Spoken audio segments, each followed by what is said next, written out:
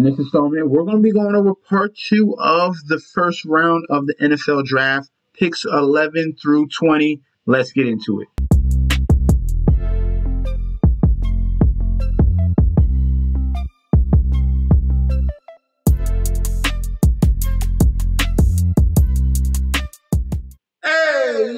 Welcome back to the channel. It's your boy Chef D, and I'm here to bring you the winning ingredients for your NFL mock draft round 1, picks 11 through 20. But before I deep dive into our second part series of the Thursday NFL draft, guys, don't forget to like, comment, and subscribe to the channel. Make sure you follow me on Instagram and Twitter at MetsNetShetsD. Don't forget about that TikTok at Chef_D91. And don't forget about the Patreon. You're looking at the Patreon right now. We had a awesome Sunday. We had the money line of the Warriors. The New York Knicks came through. The Minnesota Timberwolves as well. That was the late night sleeper. They were but decent sized underdogs. A lot of people thought the Nuggets were going to sweep the Timberwolves, but they came through and won that game here. The next bet was obviously I waited on the Timberwolves a little bit later in that game, and you got a better number at plus 210. That came through as well. And I had Timberwolves earlier just to cover that 4.5 because I thought they was going to win anyway. So that 4.5 was just a bonus right there. So guys, if you want winning picks, we have the NFL draft coming up. Picks are going to be out for that as well. We have the rest of the NBA playoffs and NBA finals. The futures is going to be out on that as well. Guys, sign up for that Patreon right now. Don't miss out on winning selections. That link is down below. We are now at pick 11. This is where we're going to start off at. We left off with the Philadelphia Eagles here, and Peter Skoronski taking an offensive tackle there. Very versatile offensive tackle / guard / center there. So that was a great selection. Now we're at pick 11, Tennessee Titans here.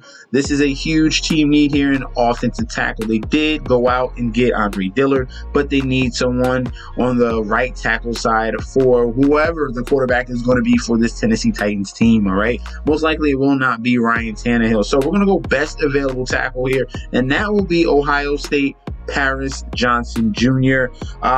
He is the best one on the board right now, has good athleticism for offensive linemen, and he can play both tackle and guard. So we have a little bit of versatility for the Tennessee Titans there if they want to put him on the other side of Andre Dillard, or they want to move him inside as a guard. So love this selection here for Paris Johnson Jr. for the Tennessee Titans. Next will be the Houston Texans. At pick 12, Houston Texans here in their first selection at number 2, they went out and got their franchise quarterback in C.J. Stroud. All right, now we have rookie head coach here in DeMeco Ryans. He's defensive-minded coordinator, now head coach, and he's going to want to get his anchor, all right, someone in the elk of a J.J. Watt or Jadeveon Clowney in the previous years of the Houston Texans. So the guy that they're going to be looking for, we're going to go with edge here, and that's going to be Lucas Van Ness of Iowa here. Has a relentless motor,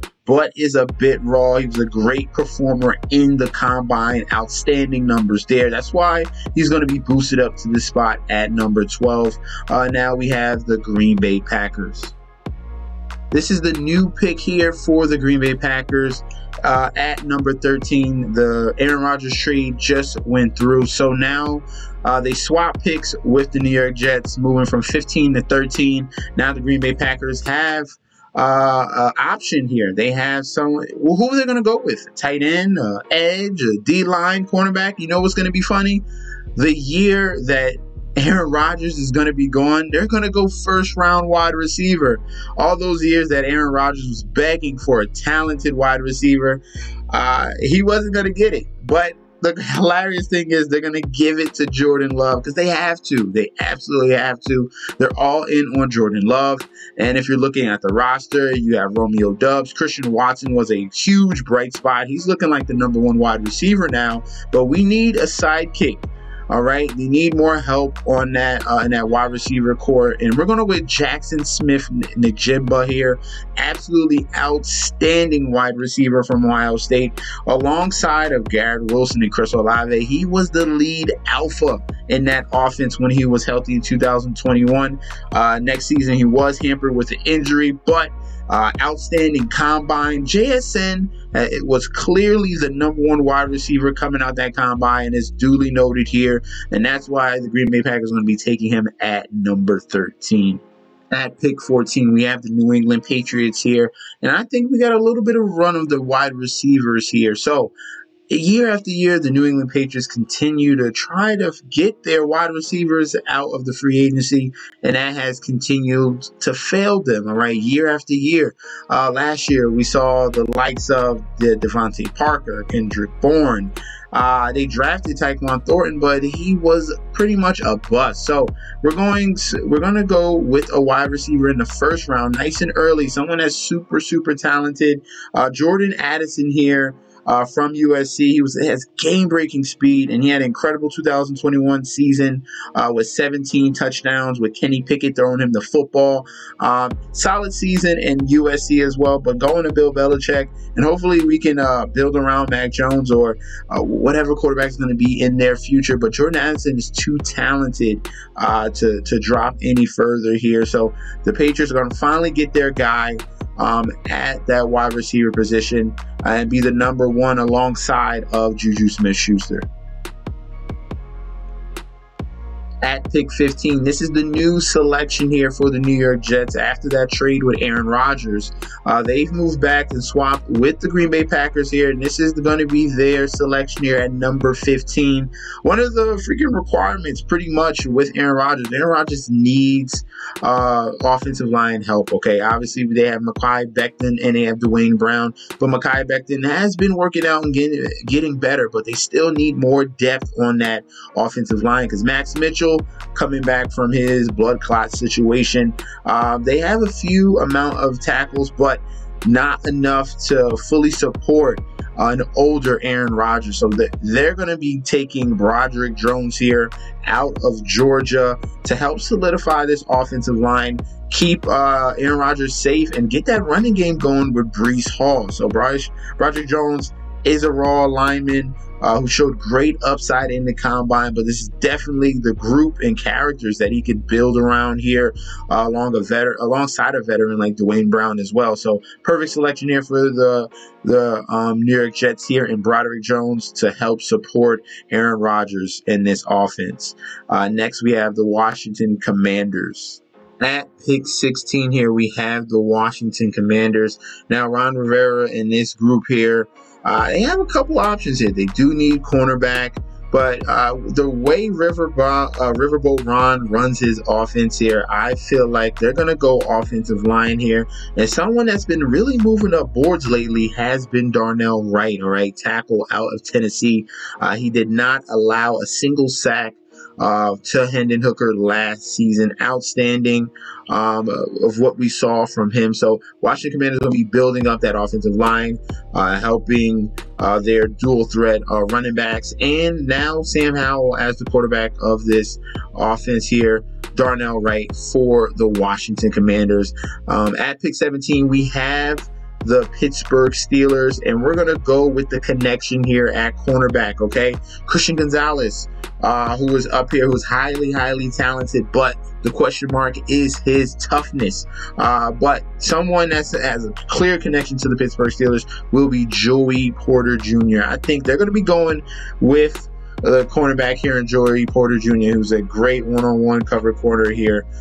Perfect fit for this Steelers organization. They'll be taking him at pick 17.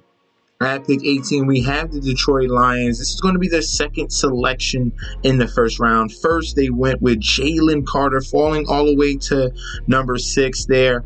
He's going to be fine in that environment, hopefully, away from Georgia, away from those bad negative influences on him, and definitely in a new environment with that core of coaches that they got with the Detroit Lions. Great environment there. Now they're going to be looking towards, I think, offensively, and at the tight end position, this is a perfect spot for Dalton Kincaid here. Obviously, the #1 tight end for the Detroit Lions is Brock Wright, so they need huge talent, all right, someone that they're gonna obviously want to have. They gave up TJ Hockenson to the Minnesota Vikings, so they're gonna be filling in that spot at the tight end with Dalton Kincaid. All right, next we have Tampa Bay Bucks. here at pick number 19, and they need a ton of help on that offensive line. Alongside of Tristan Wirfs, they're going to be going offensive tackle here in Anton Harrison out of Oklahoma, a highly talented tackle there that they're going to be help bolstering up that offensive line for their future quarterback to come. Because right now they have Baker Mayfield, who we'll see what happens with him, and they also somehow like Kyle Trask, but they're going to need to protect their quarterback either way, okay? And then last but not least, the Seattle Seahawks at pick number 20 here.